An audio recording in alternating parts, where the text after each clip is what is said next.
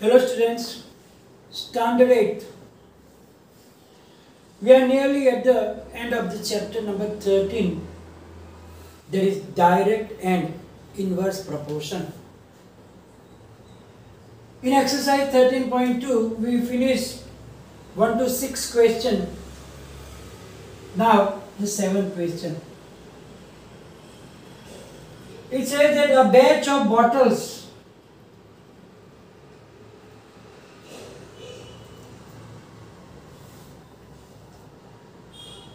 were packed in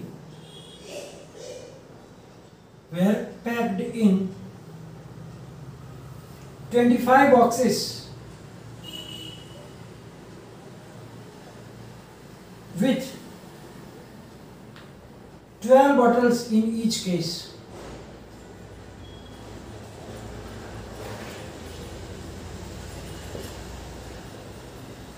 In each box. If the same batch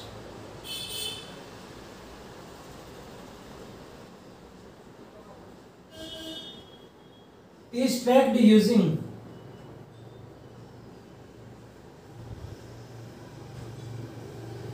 "20 bottles in each box",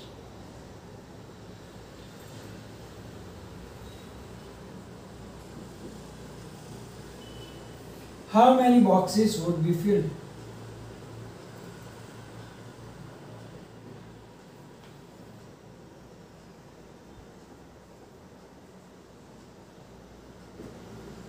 So let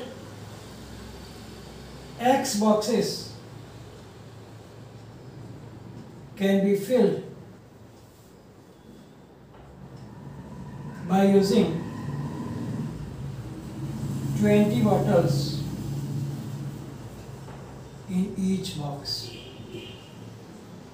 So here we can make a table for our convenience. Number of bottles in a box and number of boxes. So here given that if 25 boxes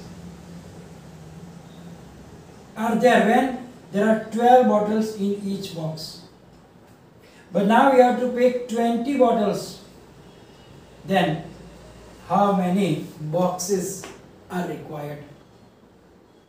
Now here you can see that if there are more bottles in a box, the number of boxes will be less. So it is the case of inverse proportion. So here as number of bottles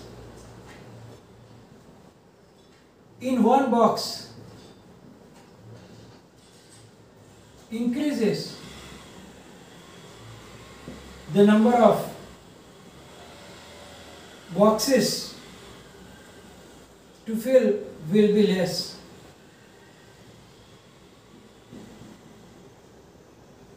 So it is a case of inverse proportion. So now you know that in inverse proportion we multiply them. Means 12 multiplied by 25 is equal to 20 multiplied by x. So 12 multiplied by 25 upon 20 equals x. 5 4s are 5 5s are 4 3s are 5 3s are 15. So x is equal to 15. So 15 boxes will be filled.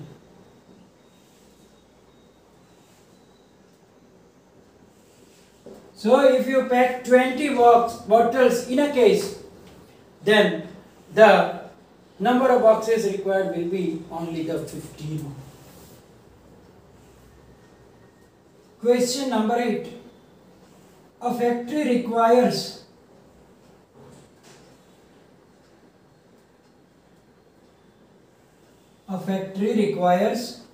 42 machines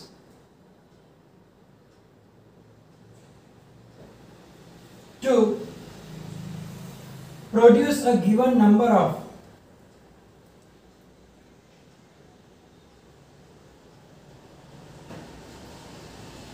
given number of articles in 63 days.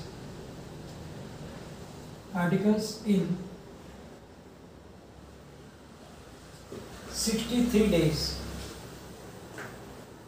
How many machines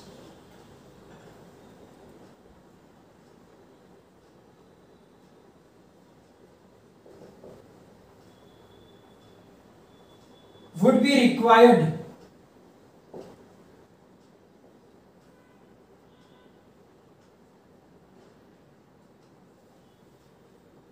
to produce the same number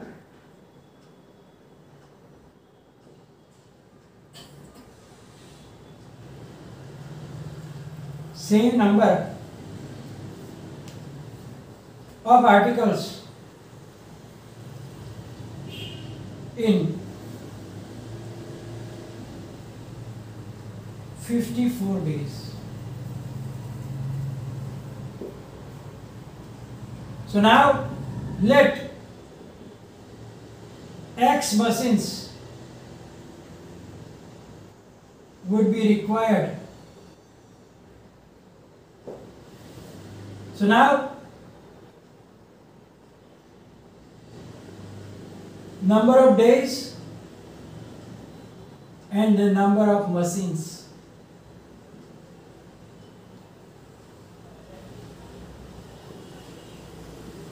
If there are 42 machines, work can be done in 63 days.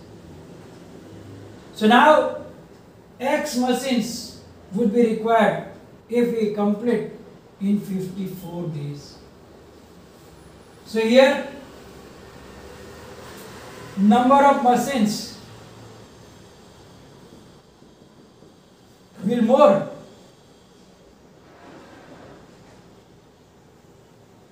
if number of hours are reduced. So it is a case of obviously the inverse proportion.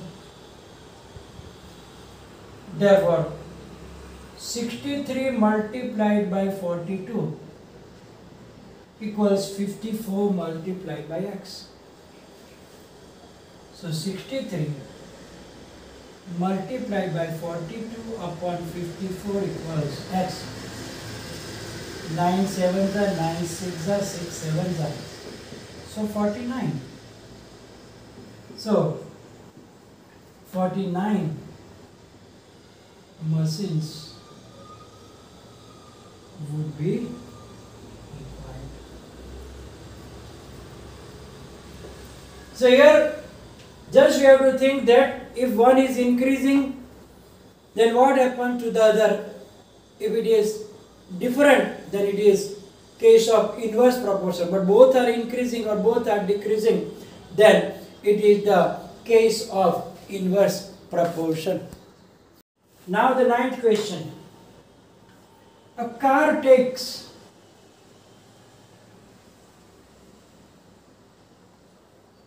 2 hours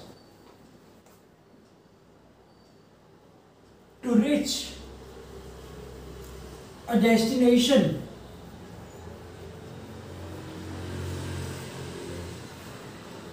by traveling at the speed of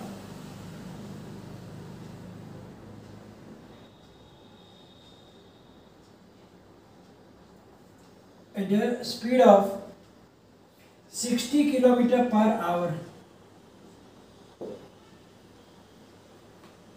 How long will it take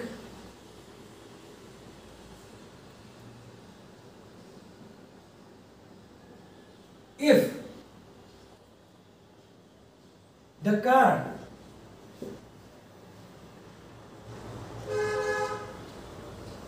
travels at the speed of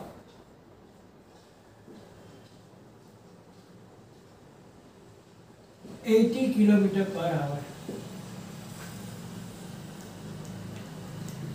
So let car will take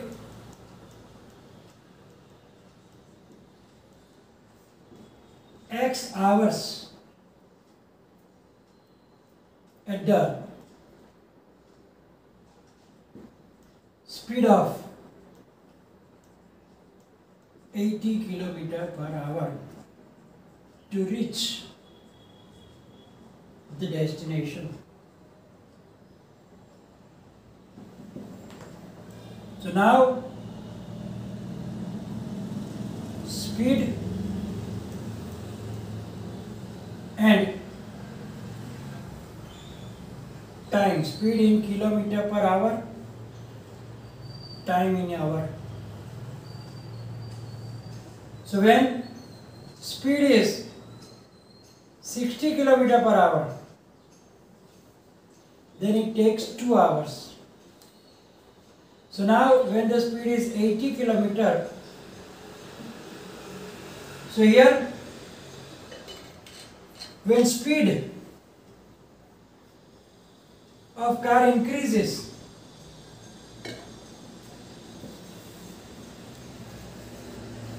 the time taken to reach destination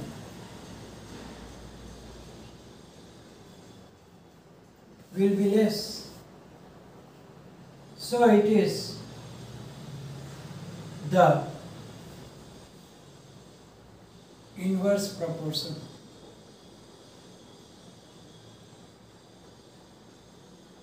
So 60 multiplied by 2 equals 80 multiplied by x. So 60 multiplied by 2 divided by 80. 2 4s are 3 2s are 2 2s are. So x is equal to 3 by 2, that is 1 integer 1 by 2 hours. So it will take 1.5 hours because speed is increasing. So it will take less time to cover. Question 10, I am leaving for you for the homework. So we will do the last question, 11. A school has 8 periods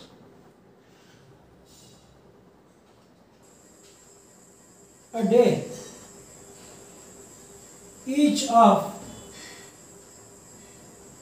45 minutes. If the school has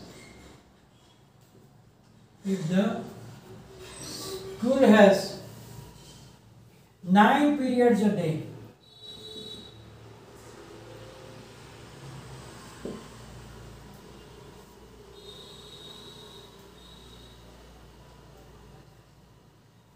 how long would be each period?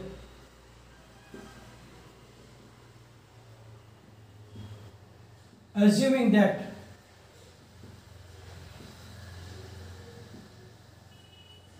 total number of school hours, the number of school hours will be the same.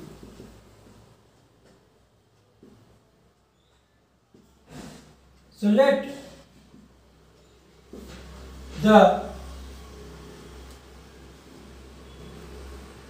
each lecture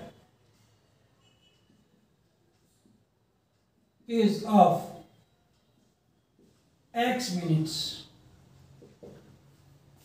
So now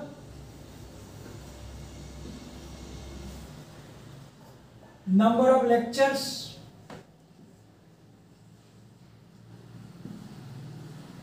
time of each lecture.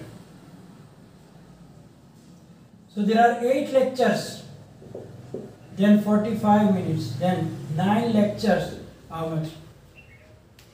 Here, as number of lecture increase, time of each lecture will be smaller.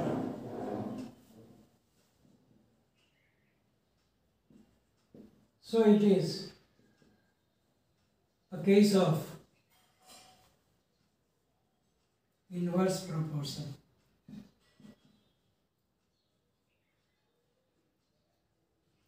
So 8 multiplied by 45 is 9 multiplied by x. So 8 multiplied by 45 upon 9. 9 5 is 45. So x is equal to 8 5 is 40 minutes. Therefore,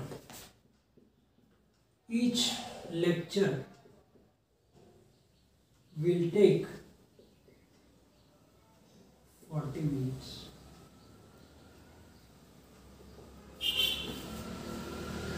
So here, as we saw that in the whole chapter, the main two things is important.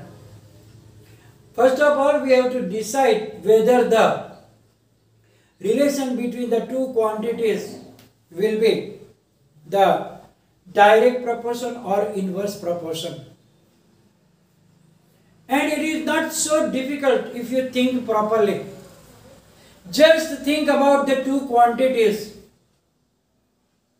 in which one of them will be depending on the other one. So now if one of them is increasing or decreasing, same time the second quantity increasing or decreasing simultaneously, then it is a direct proportion. And if the one increasing, same time the other is decreasing, or vice versa, then it is the case of inverse proportion. In direct proportion, what do you take? The ratio of them will be constant, means x upon y is constant. So we take x1 upon y1 is equal to x2 upon y2.